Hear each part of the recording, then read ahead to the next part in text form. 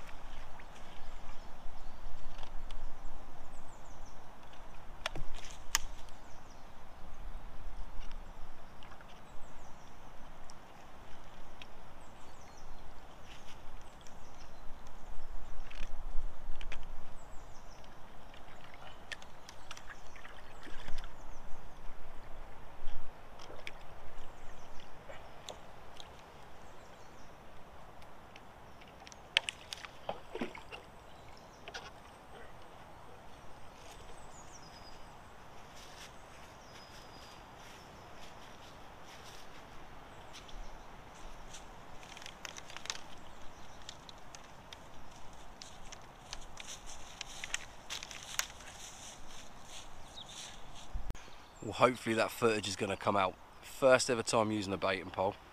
Don't get me wrong, it takes a tiny bit of getting used to. I'm not going to say you can jump on it straight away and position it exactly where you want, but you know, practice is going to get perfect. First time I did it, I messed up a little bit. Second time, bang on the money. Third time, bang on the money where I want it.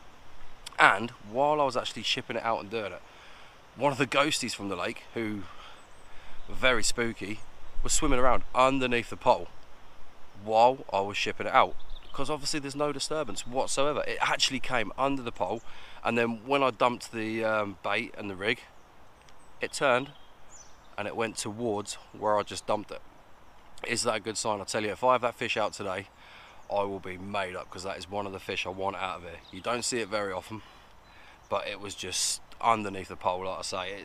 But there you go, stealthy fishing, which is what I like. But they're both on the money. They're both in positions to which I'm very happy. You know, I really am happy with the way I've put them out.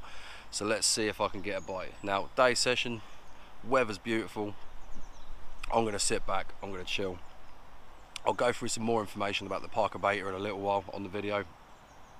But for the meantime, let's just sit back and see if I can nick a bite. Come on, the carp.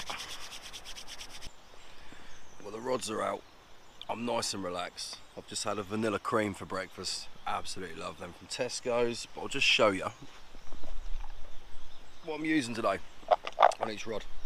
One rod, I've got the Parker Baits OG Fruit and Nut wafters, little dumbbell wafters. Absolutely brilliant bait. I've had quite a few fish on them. Bream and carp, but the carp do especially love them. And on the other rod, I'm using the Match the Hatch OG Fruit and Nut pop-ups, but I've trimmed the one down that I'm using, trimmed it right down. That's on the left hand, no, that's on the right hand rod, sorry. Wafters on the left. And yeah, we'll see what happens. The moorhens are absolutely loving the fact that the oily slick that's coming up from the Fruit and Nut flat spot. You know, I love the flat spot. Just managed to get hands on some more. It's like a oily additive.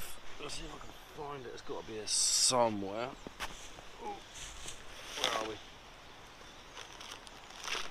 Two new ones in here. I'll get one out and I'll just show you what they are. Now, like I say, this is the Parker Baits OG Fruit and Nut flat spot. It is a game changer. It is absolutely amazing. Now, literally just put the mix inside the spoon. I'd already put some in the mix, just a little tiny bit, but then obviously before I put it out, I squirt some over, let it soak into the crumb. Now that obviously clings to the crumb, goes to the bottom, and then it will slowly glob up and disperse across the bottom, up through the layers, carrying some of the particles with it, attracting the fish. But the best thing about it is, it will flatten the surface off, and then all, you know, after a while, obviously, most of it's the top layer that's come off initially disappears. So you'll have the movement on top of the water. But then when you start getting fish feed on your spot, it will flatten off. Now, I've seen this personally myself when I was fishing close in at the water park. I'd put a load in a stick, I cast it out, and I'm sitting there, you know, I'm watching the water. Now, at the corner of my eye, I noticed something different. Now, the spot with a close in, and all of a sudden you could see it. It had come up, and it had all, like, you know, the top of the water was flattening off, and you could actually see the water flattening off. Now, I knew there was a fish there. 5, 6, 7 minutes later, it weren't that long, off it went. Now, it's just a visual indication to show you that the fish are on your spot and the fish are feeding. And I'll be totally honest with you, it smells bloody lovely too. Fish love it, like I say, bird life are loving it. The moor ends here, they're getting stuck right in. They're not going onto my spot, they keep cruising over the top of my spot, and one of them, you know, he's like that, he's all over the top picking off whatever it is. They must love that fruity taste. But weather, you know, it's clouding up a little bit now. It was meant to rain a little bit today at some point. I've got my waterproofs in there, but I don't think it's going to be that bad, to be honest with you. There's only one other on the lake. He's quiver tipping up there for skimmers. He's having quite a productive day, which is, don't get me wrong, you know, it's all watercraft. He's catching, so therefore the water temperature must be coming up. Even skimmers, roach, everything like that, you know, they're all cold-blooded fish. You know, they will feed in the winter as well, but there's more fish being caught, which to me says there's more activity under the water. Like I say, I've seen the ghosty. I'm just hoping now that that rod screams off, because I really want to nick a bite from here today. You know, that bait and pole, absolutely fantastic. It's 30 metres. It's 30 metres. You know, it's the spoon that comes with it is big enough for a lot of bait. You know, I've not put a lot in there today. I've just put enough in there for you know, probably a half a scoop to, you know, 3/4 of a scoop of the Ridge Monkey large scoop, plus my bait on top, my rig on top. You know, it's now there. I know that it's in the spot. I know the spots where it's are quite good. You can cast them, like I say, don't get me wrong, but it's one of them things, to get it perfect, you know, you might have to cast 2 or 3 times, whereas that, I've made no disturbance on the water at all today. Silently out, splosh, silently back. And like I say, there was a fish cruising around under the pole. They're not scared of it. I can really see it being a game changer for me. I really can. I am looking forward to heading off to some other lakes with that, where I know there's some, you know, lilies, islands, little gaps where I can just drop it into the little gaps, and we'll see. Like I say, you'll be seeing a lot more of it in my vlogs from now on. A lot more of it in my vlogs. But rods have been out about half an hour now. I'm not expecting anything straight away. It takes a little bit of time here, even if the fish are here to get on the feed. I've seen some boshing down there. I've seen fish cruising around down here. They're awake, they're moving. Just let's see if I can snare one. You know, I really want to get a fish, really want to get a fish, so let's see.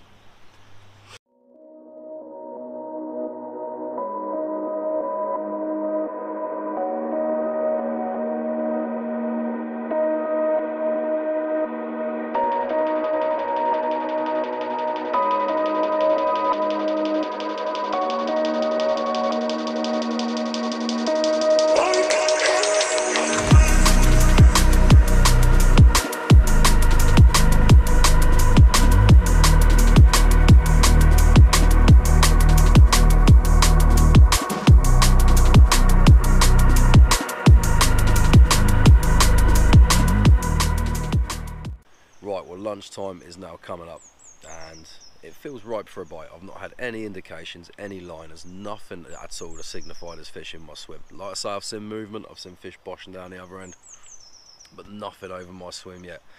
But it's not an issue in this lake, you know. Sometimes you don't see anything and you have a massive hit of fish, so we'll see. Like I say, the weather's warming up, the bird life is back. Hadn't seen much bird life on here recently. You've got the moorhens moving around, the ducks, they're all feeding, they're getting their heads down. You know, you can tell spring is in the air, which is always good. It really, really is. But like I say, lunchtime. Picked up a meal deal from Tesco's, standard day session fare for me, meal deal.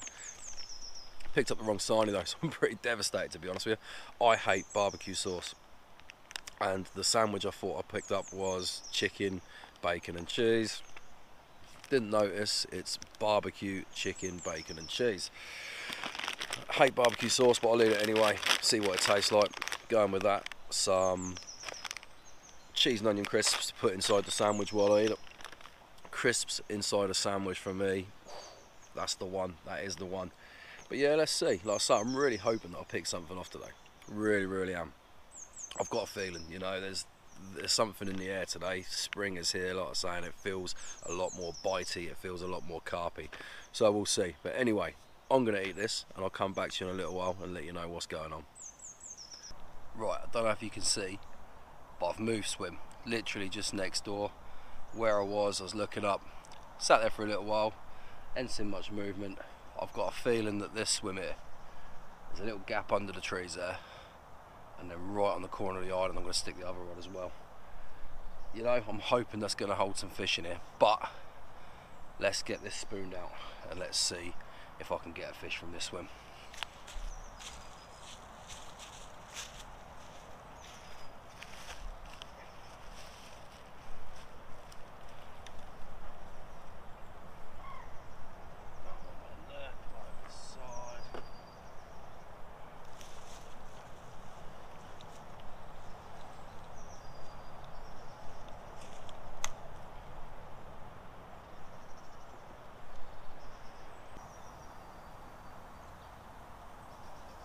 Out we go.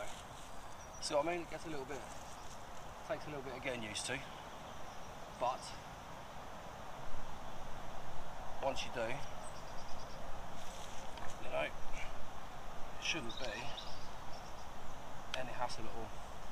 Oh, and there we go, look at that, straight into the spot. Straight over. Look at that. Give it a little bit of a swing over. Don't want it there. That's where I want it. Right under there.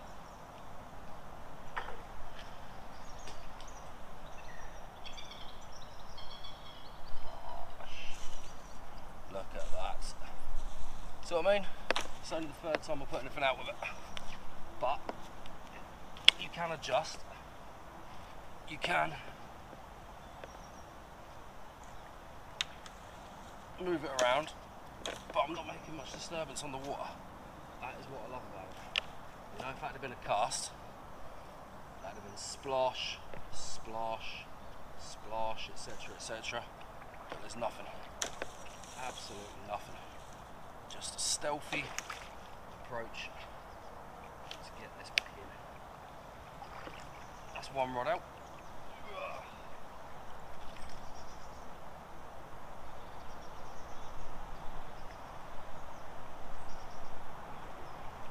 Beautiful.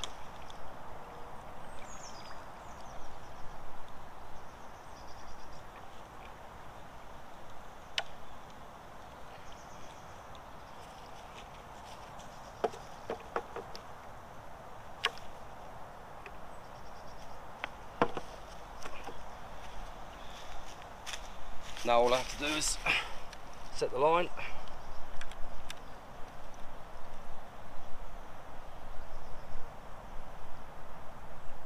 That's tight to it. And then away we go. Ready for the second rod.